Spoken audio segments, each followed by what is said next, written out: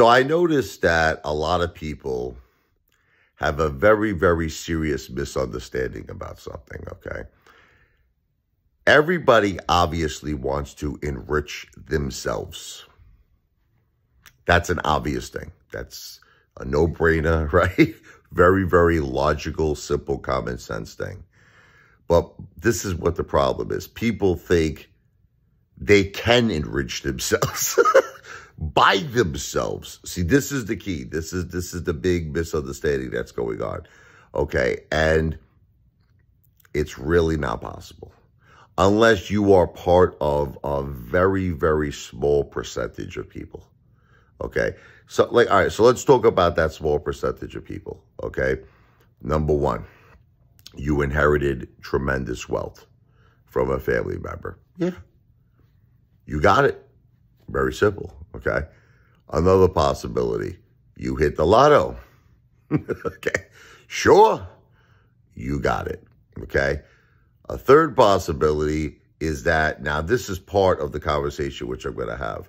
You started a very successful business. Yes, you got it, okay? But you see, a lot of people don't fall into those categories. And the categories that they fall in, most of the time, is that they just work a regular job. They work a job, average American makes about $50,000 a year. After you pay taxes, 30%, you're left with about $35,000 a year. This is like the majority of people, right, that are middle class average, okay? So after you pay taxes, you're left with $35,000. You got to pay a mortgage, right? You got to pay, possibly, if you don't have a house, rent, house, insurance for not only just your car, health insurance, life insurance. You got, food expenses, entertainment expenses. God forbid, you want to save some kind of money, right? I mean, we could sit down all day. Gas, entertainment, tolls. I mean, there's so many things that we spend every day, okay? So the question is vacations, entertainment, restaurants, food, supermarket. Then you got to pay all your other stuff besides taxes. You got your Social Security. You got your disability. You got, in some cases, people actually want to save a little money. They got a 401k. So the question really is, how much are you saving, let's just say, a year after all of that? Okay, the majority of Americans right now are struggling big time. Struggling big time, and saving, they're saving nothing. They're constantly taking out loans, constantly trying to just get by the next week. Okay, that's just what I'm reading. That's what's happening, okay? But let's be smart and say, somehow someone's able to save about $10,000 a year. Okay, let's just go with that analogy. Now, again, we're using this on the analogy of the average American making $50,000 a year. Okay, so let's say after mortgage, gas, cars, expenses, everything, bills, food, insurance, everything, they're left with $10,000 a year, which is probably not going to be the case, but we're trying to be conservative. Let's go with that number. So in a 10-year period, okay, that person will save. Again, forget about if they're investing. Let's just say it's just cash. It's just for the argument, because it gets too complicated. There are some things that could do well in terms of investments. There are some things that can lose money with investments. Okay, so let's just say, go with the flat $10,000 a year. 10 years, they got 100 grand, right? 20 years, they got 200 grand. 30 years, they got 300 grand. 40 years, they got 400 grand. Now, here's the thing. Is that rich?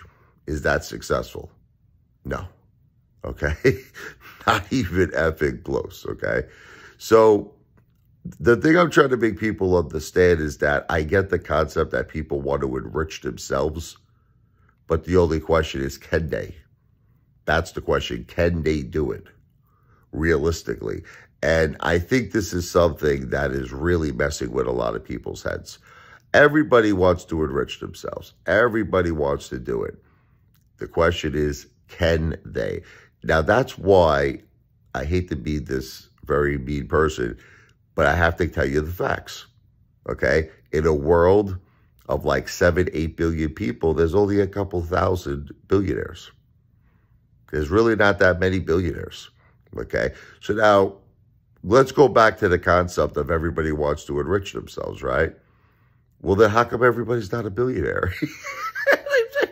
You want to understand the logic. Everybody wants to enrich themselves, right? Yet, out of a world of 7 or 8 billion people, there's really not that many billionaires. That's why they call it the 1%.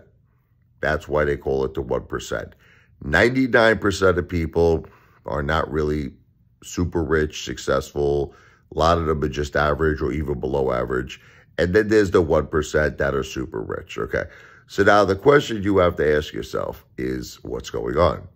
Everybody wants to enrich themselves, right? How come everybody's not rich? Okay, so this is something I'm going to be talking about on my live stream in about 5 minutes. Let's discuss it. And if you have an opinion, I would like to hear it. Okay, I would love to hear it. V for victory. Video is not financial advice. I'm not a financial planner. Not political advice. I'm not a politician, not yet. But I am the greatest entertainer who has ever lived on planet Earth and the entire universe. The one, the only Apefather in the house, baby. Wow!